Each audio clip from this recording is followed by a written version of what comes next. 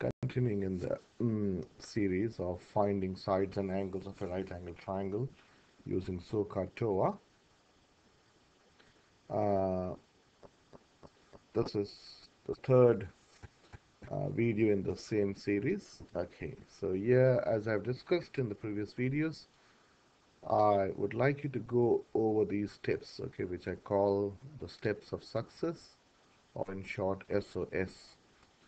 First is label the sides and angles, decide whether to use sohcahtoa, which of them, apply the formula correctly and calculate. Okay, so let us look at the next example. So first we need to label. So I'll label this as theta. Okay, so if I change, let me label this as alpha. Okay, so say this is alpha. Okay, and this is your hypotenuse, and this is your,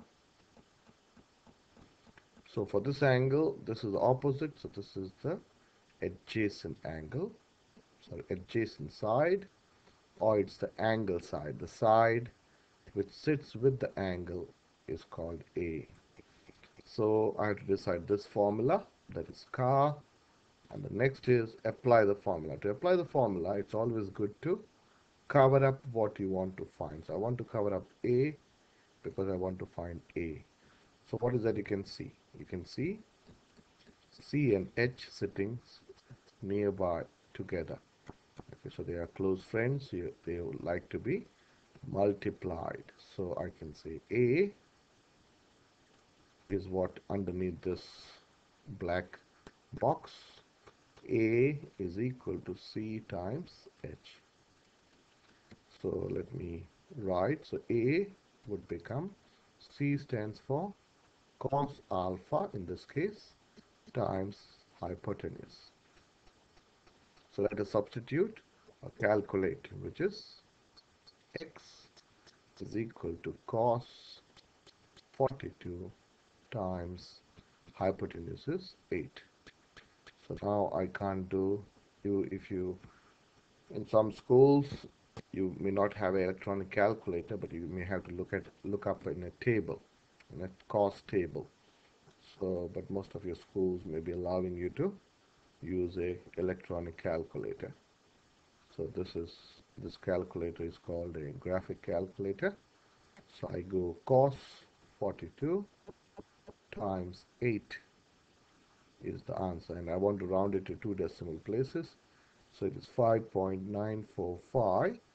So if you want to round it to the second decimal place, you have to look at the third decimal place, which is 5. And so if it is 5, 6, 7, 8, or 9, you have to round up the second decimal place. So it's 5.95. So the answer is x is equal to 5.95. This is in 2 decimal places. This is accurate up to 2 decimal, the second decimal place. Okay, one more question. Here again the same thing. First, let me label this a beta, okay, so that you are familiar with different Greek letters. So this is your O, and this is your A. So which trig ratio should I use? Okay, I think you can give a smiley face to this. So I'm going to put a smiley face with toa. Okay, and now I want to find O, so I need to cover up O. So if you cover up O, what should you do? Okay, so let me draw a line here. So O is equal to T times A, and O is O, and T stands for tan beta here, times A. A is A. Okay, so let us substitute now. So X is tan beta. Beta is 35 degrees times A is 12. So let me get the calculator out. Again, I have to change the setting to degrees. So menu, degrees, and then tan 35 times 12 will give me the answer, which is 8.40. because here the third decimal place is 2, so you don't have to do anything to the second decimal place. So, but you have to write the 0 because you're rounding to the second decimal place. So x is 8.40. 0 we are writing because we are rounding it to the second decimal place. Okay, we are doing quite good, so let me move on. Now, let me do one example of angle. Again, you have to go through the same process of labeling, deciding, applying, and calculating. Okay, LDAC. These are the steps of success. Same approach. First label. This is already labeled. So you are here. This is your opposite. That's right. And this is your hypotenuse. Okay. So here we want to find theta. So here, which formula will you use? Okay. You got sohcahtoa. Okay. So we know. So I'll give a smiley face to. Sorry, I'm going to give a smiley face to so. Okay. So now I have to write the formula. We want to find S. So let me cover up. Let me cover up S.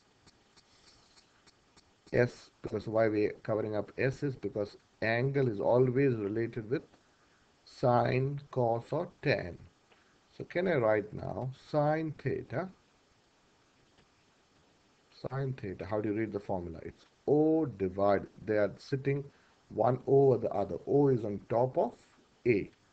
So always start with O because O is on top of A. O is dominating. Okay, that's how you remember. Okay, it's not domination. It's O divided by H. Okay, now you have to, I'll show you one very cool technique. So now if I want to get rid of this sign, you have to do the sine inverse of that. Okay, so let me write the next step. So sine theta. So what is my O? O is 19 divided by, and what is my H? 26. The next step is I want to get rid of this sign. But to get rid of the sign, you have to do the opposite of sine, which is sine inverse. In some um, places they call arc sine, but in most of the calculators you have this key on a calculator, or sine inverse of sine theta. This sine inverse and sine will cancel each other. So if you take sine inverse of one side, you have to take the sine inverse of the other side. I'll explain this on a calculator. Okay, so if you have a electronic calculator or graphic calculator, so let me change my setting to degrees first. Okay, I'll show you. Now see, this is a shift key, shift sine. This is called sine inverse of, say, sine 30. If I enter, the answer would be 30. Okay. Now what's happening in the calculator? Sine inverse and sine are opposite of each other, so they cancel each other out. If you have learned square and square root, they are opposite of each other. Suppose I'll show you. So square root of 5 squared will give you 5. Why? Because square and square root are opposite of each other. In the same way, sine inverse and sine are opposite of each other. So to get rid of this sine, you have to take sine inverse. So if you take sine inverse of one side, you have to take the sine inverse of the other side. That's the logic. So what I have done, I have taken sine inverse of this side, so to take the sine inverse of this side. So what happens, this and this gets cancelled in the next step. So theta is sine inverse of 19 divided. So again, get a calculator out. This is just to explain that's why we need to take sine inverse. So you go shift sine bracket 19 divided by 26. Many students don't know why they have to take sine inverse. They are only told that you have to take sine inverse to get the answer. But the reason is sine inverse is the opposite of sine. So that will give you the answer, which is 46.95. I think you have to round it to the nearest degree. So this is, if you round it to the nearest degree, it is 47 degrees. So let me see the question. Nearest degree, yeah. So the answer is 47 degrees. Okay, so this is your answer. Okay, let me do one more question here so that, yeah, let me bring this. So the same thing, you have to label the sides. Again, this is opposite and this is hypotenuse. Okay, so again you have to use sine. So I'll say, I'll go over this very fast. So sine theta is O divided by H, because you're dealing with O and H. So sine inverse of sine theta, sine inverse, so let me do it in short. So directly I can write theta is sine inverse of O, which is 22 divided by 29.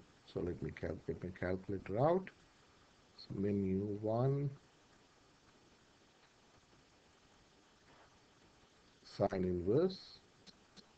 So shift sine bracket 22 divided by 29. Close the bracket. That is 49.3. So that's 49 degrees.